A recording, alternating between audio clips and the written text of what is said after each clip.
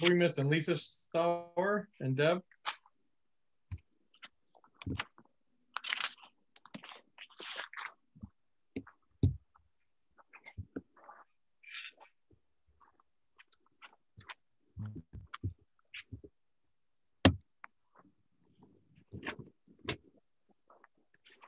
Oh, there's Deb.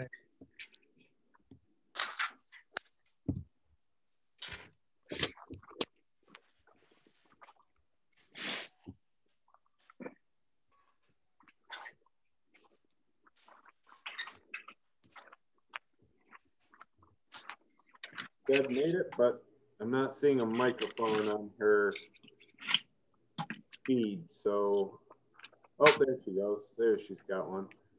You're on, Deb. You're just muted.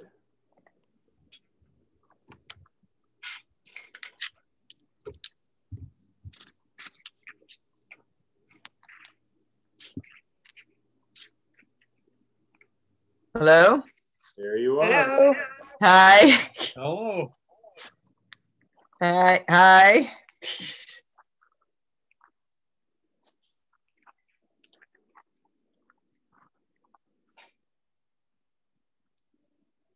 Well, I'm going to give the reins over to the planning board.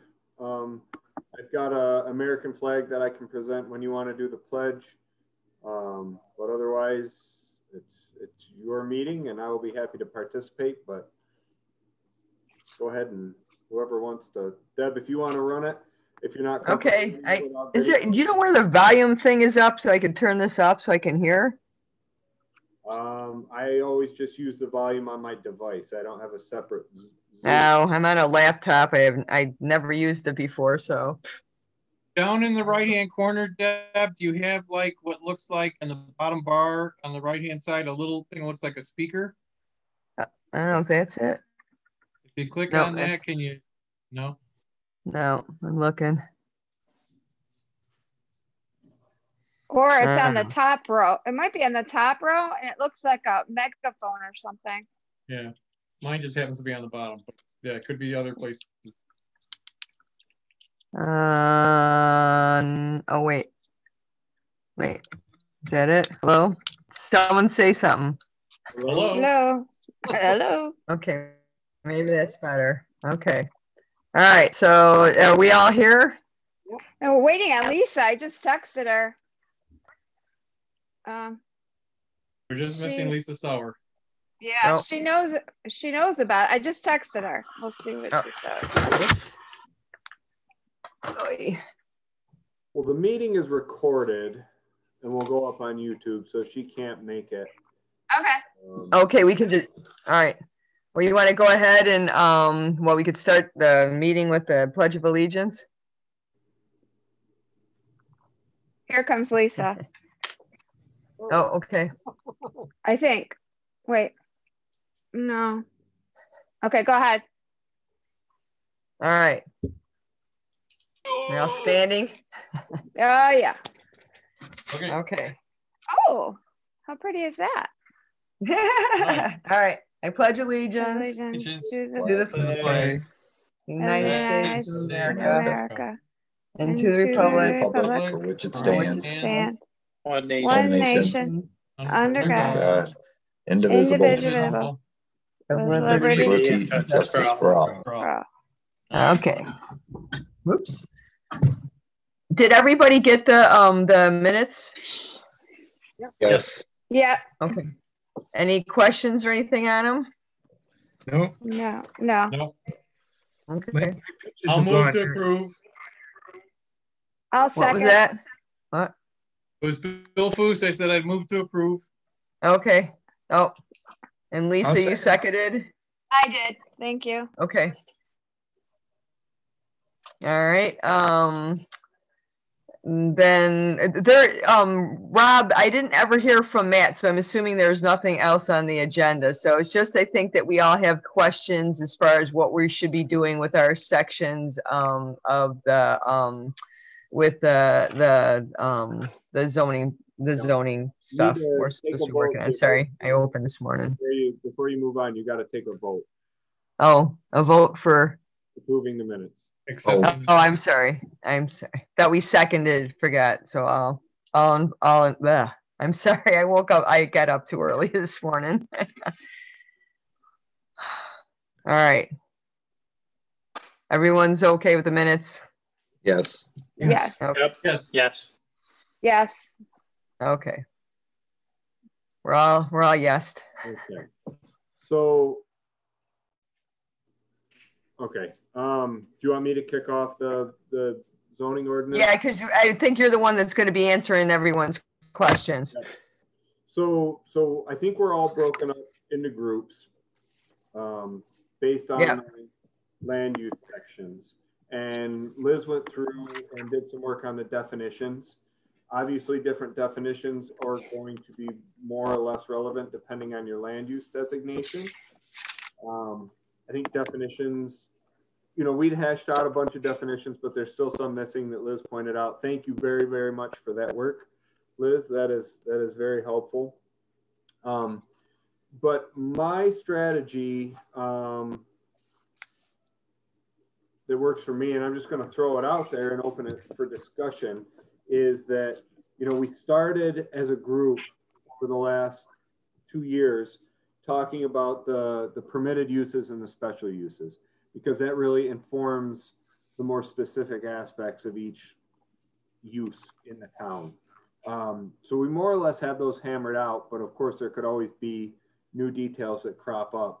And so what I would suggest for each group is read through your area in the zoning ordinance to look at any of the specific wording for your land use, but it's predominantly just the uses and the permitted uses, and then the definitions that relate to those.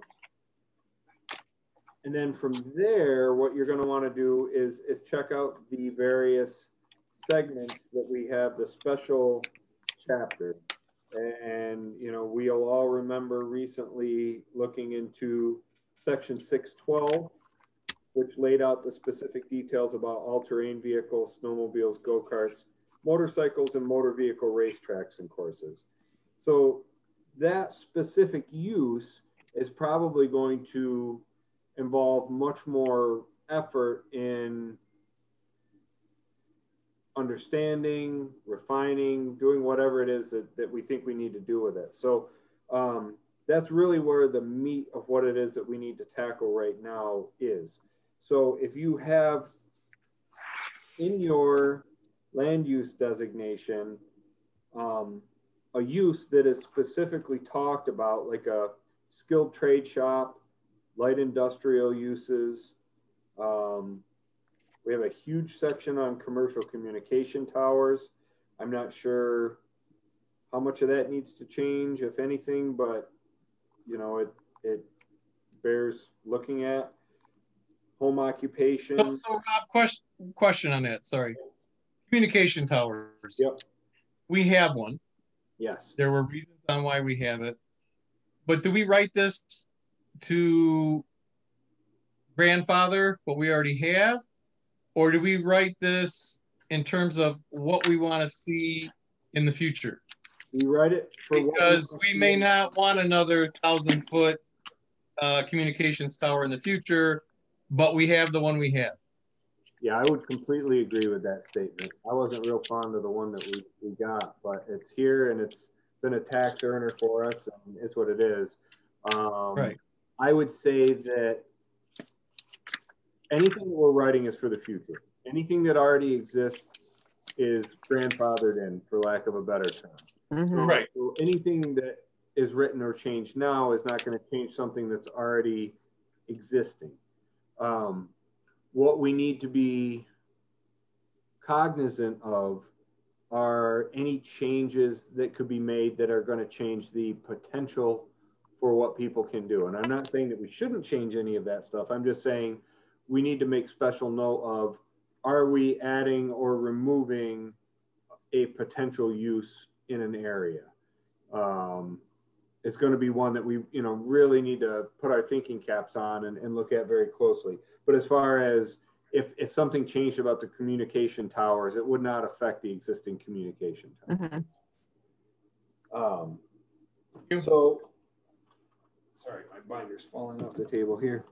And once you have a look at the specific sections that are existing that pertain to your area, I would then suggest that you look through the uses and try to determine if any of the uses merit having a separate area. Like, if there's a lot of technical aspects of what works, what doesn't work, or context within a use, then that would merit coming up with a new section to explain that use.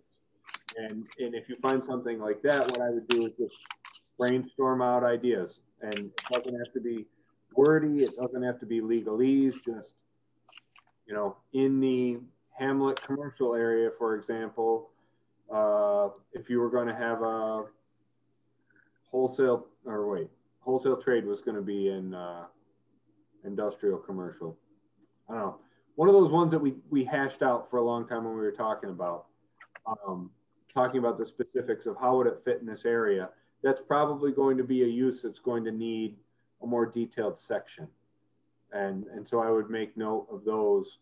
You know, if the definition is not sufficient to encapsulate exactly what the town is going for with that use, then we're going to want a section on it that explains it in further detail. I think that the two most involved will likely be the rural agriculture, because that's going to have the biggest mix of things, because it's kind of the catch-all for the whole town. And you know, we want to be very cognizant about what we're allowing and why and what the parameters are. And then the industrial commercial section is going to be, you know, more technical because of the nature of the uses that we have there. And then, not to get the cart ahead of the horse, but once we've gone that far with it, I think that there's a couple of aspects that we really need to think about. One, looking at our solar again, the whole landscape of solar energy has changed since we passed our solar ordinance in 2016 or 2017. So there's some new strategies. As you probably know, the governor and the state have decided that when they do an Article 10, that they've basically taken away all local authority. And it's very up in the air. Nothing's been really vetted through the judicial system on what the state can get away with, what the companies can get away with, and what the localities can get away with. So it's really the Wild West. And one of the strategies that I have heard used is to define specific areas, zoning areas in your town that you could support a large scale solar. So, you know, our ordinance is built for a 10 to 15 acre solar. And they can basically come in and put 1,000 acre solar in anywhere, and there's not really anything we can do about it. So it is used that if we set up a couple of parcels where we said, you know, this could accommodate a 500 acre solar, you might have a better chance of keeping it in that area rather than having it spread out all over town, like what they're proposing to do in Byron. But nobody knows because it hasn't gone through the judicial system yet. So I think we should tackle that after we've, you know, got our existing uses done. But everything that we do at this stage really should be a continuation of branching off from the permitted uses that we've come up with as a group.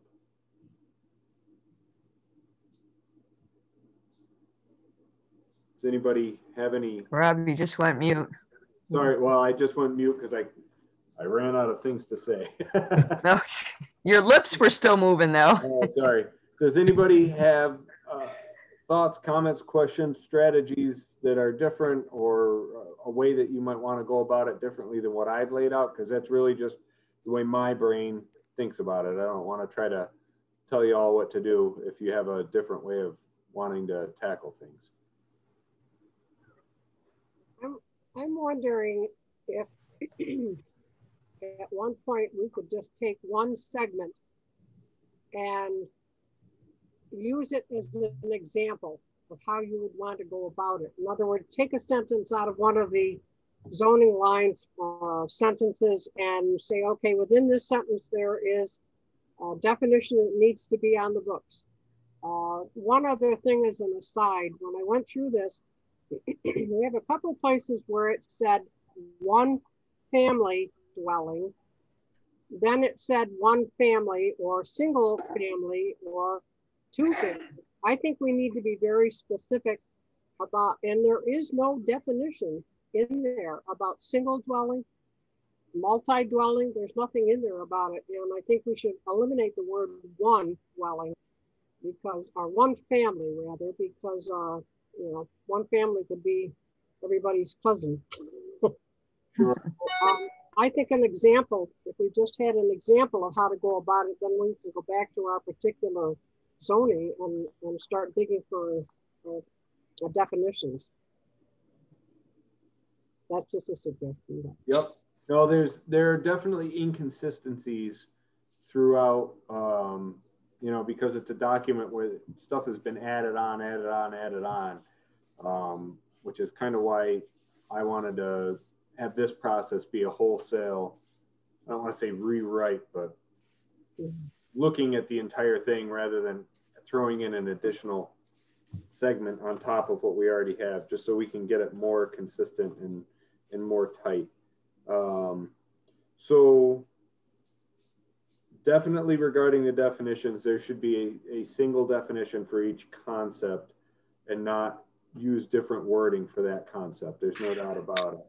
So when you're looking through your group's sections, if you notice any inconsistencies there or missing definitions, I would say go ahead and just throw down a definition. Throw one down, and then it's down. And it can always be modified. You know, we can always look at other ordinances to see if there's an aspect of the definition that we missed. But to my way of thinking, it's better to have a draft copy of something rather than just a notation saying we need this. So Tim and I were just giving it a start to look at a couple definitions that would apply in the commercial industrial, and got a couple proposals that we're looking at. I mean, so then would the thought process be, we agree on what we want to finalize, we send that out to the group for you guys input on, are these the definitions we go forward with, and is that what everybody's thinking, and then go from there? I mean, how do we keep everybody in the loop and not just have Tim and I going in one direction and Don and somebody else going in another direction, and how do we bring it all together? My thought on that is that in our various groups, we're going to be building on the conversations that we've already had as a full group, even though that was a little while ago. And then, yeah, once you have compiled all the stuff that you think needs to be added, subtracted, or changed, that it should be circulated back out to the whole group for comments and questions. So wait till the whole section is done. Don't do it piecemeal. I would think that would be the best way to go about it. Yeah. Okay. Otherwise, I think we're going to start getting confused about if we're reading the industrial commercial, we can all kind of get our brains dialed in to that specific aspect of it, as opposed to during the course of 1 month getting drip fed from all 5 different zoning designations and getting confused. I guess the only part I was thinking about were the definitions, and if any of the definitions overlap into other sections, would it be good to get all on the same page around the definitions before we got into the other stuff? But maybe they're specific to each zone and it doesn't matter. Yeah, I guess I completely understand what you're saying. And if we do end up wanting to have like a vastly different definition for what constitutes a gas station in the industrial commercial versus hamlet commercial, we're going to need to figure out a strategy to do that. And that might be the sort of thing where we keep a very broad definition of, just using gas station as an example. We keep a very broad definition, but then we have a separate section outlining the regulations per area. Okay. So you could say a gas station is just a retail establishment that sells gasoline and diesel fuel with a possible indoor retail space. Repair shop. And then, you know, in the hamlet commercial, you could say you want to limit it to 3 pumps or something, you know, whatever. And in the industrial, it could be a truck stop. That's where a broader section would come into play.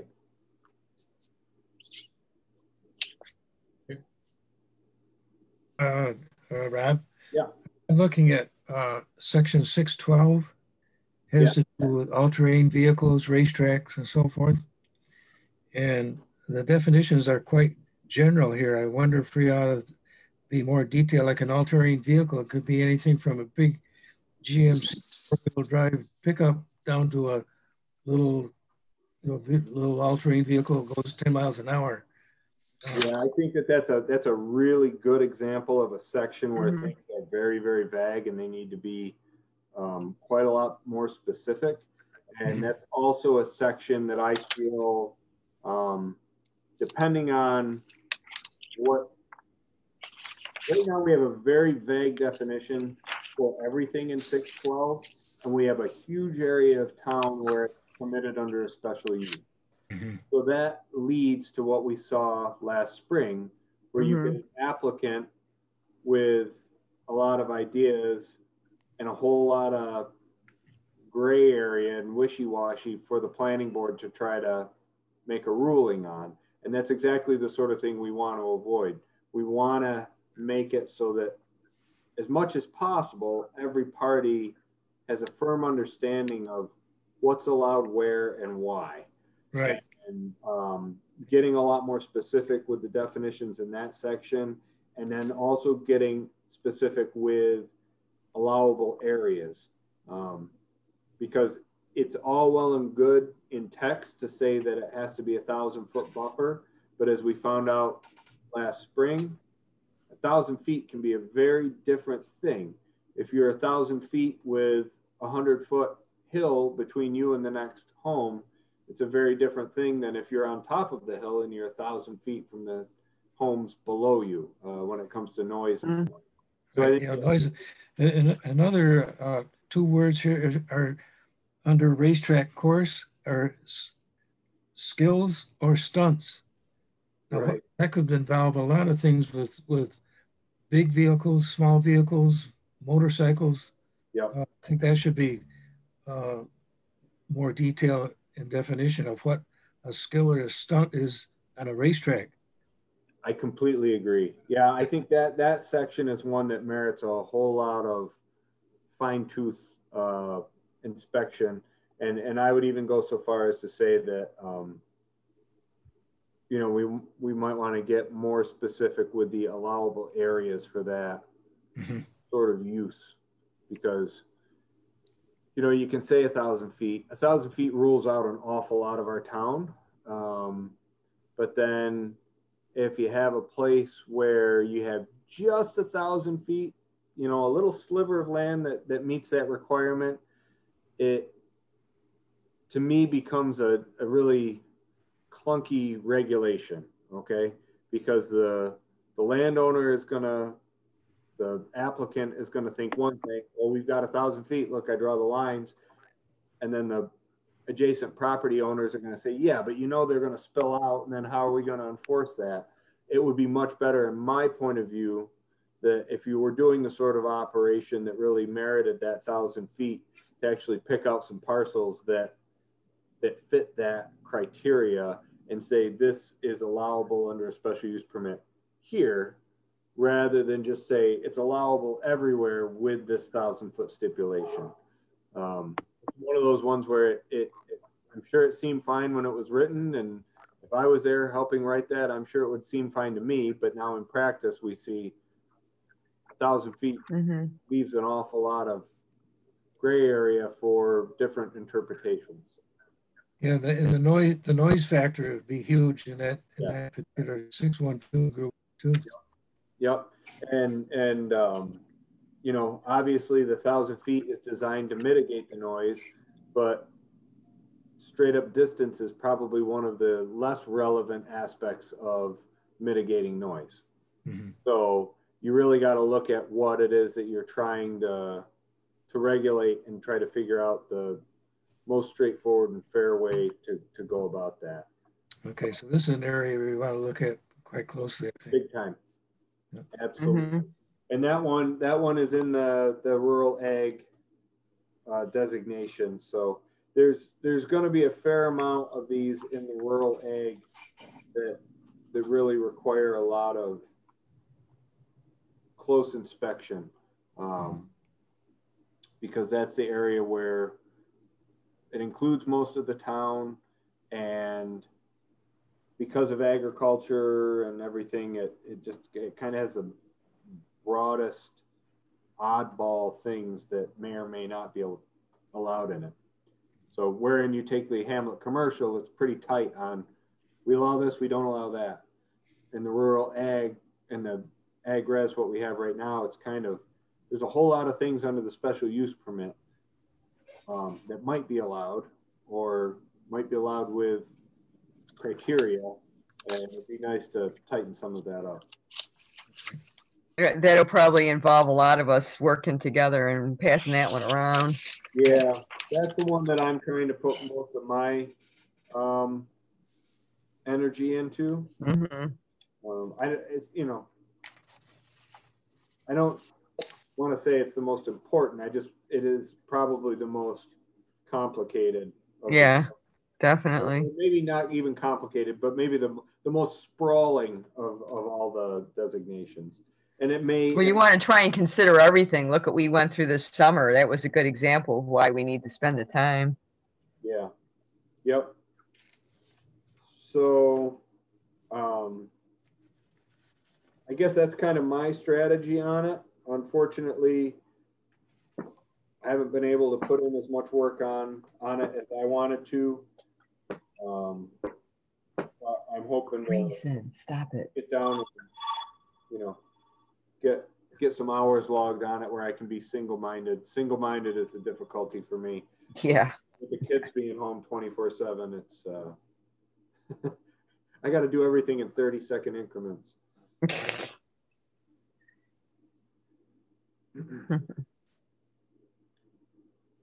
Does anybody else have more? So do we want to just, you know, everybody set up times with their groups to see if we can get this thing rolling? What do you think, and anyone think for time frame that you want to, you know, to we can come back together and or start passing stuff around?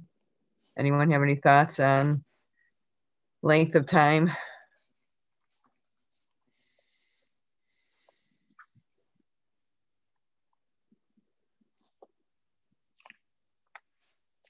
I would think 2 months to, you know, really bite into it with our groups, and a couple months. Yeah, that's what I was thinking. A couple of months. See what we come up with at that point, and then go on from there. Take February, half of March, and kind of come back around and see where we're at. And, you know, of course, we can all communicate over email. So, you know, if people are struggling a little bit more or whatever, you know, we can be dynamic about it. Right. Does anyone else have any questions? Does everyone understand better? My only question is, I mean, should we keep our monthly meetings even if we don't have any land use decisions or whatever to make? Just as like in February, we'd have a checkpoint to say, hey, how's it going? Is anybody having any problems? I mean, so are we saying if there's no issues, we don't meet again until March, or should we keep the February meeting on the books in case we want to check back in? I would like to keep meeting. And then Rob, with this Zoom that you have, are there breakout rooms? I was in a Zoom meeting the other night and we were all in different breakout rooms. Yeah, we can do breakout rooms. I don't know how to do it, but I can find out. I can't do it right this second, but I can find out for next time. Or I could research it too. But I didn't know what level of Zoom you have. But I really enjoyed the breakout rooms because then it would be just like me and Deb for an hour or whatever. Yep.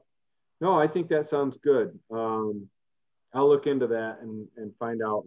We just have the entry level, but I'd be willing to look into it and get back to you within the week, unless you want to do it.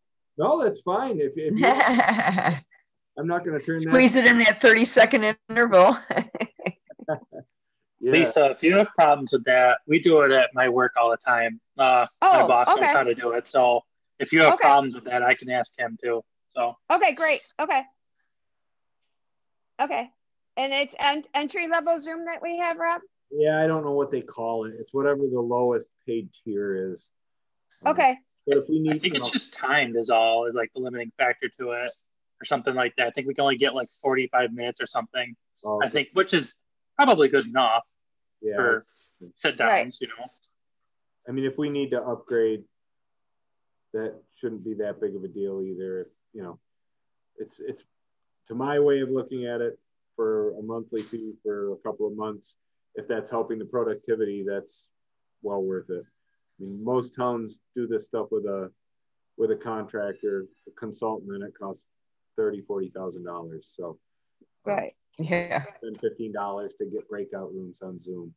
I don't think the town board would have a problem with that. Okay. All right, thank you. I'll get back to you. Thanks, Tim. Thank you. Yep, no problem. Does anyone else have anything else to add or discuss? Everybody feel more comfortable with moving forward with their sections? I think so. Yeah. Yeah. Yep. Okay. All right. Well, I still have to make dinner. It was early this morning, so. What do you have? And we'll be over. Yeah. Actually, liver. Oh, never mind. Yeah, I know, right? That's what Russ wants. Okay. As long as you got onions. My son. Yeah, liver, onions, bacon, mashed potatoes, and spinach. There you go. Oh, that sounds good. Yeah. Yeah. High in iron. Right. Okay. We have a vote for ending the meeting, or a motion to end the meeting.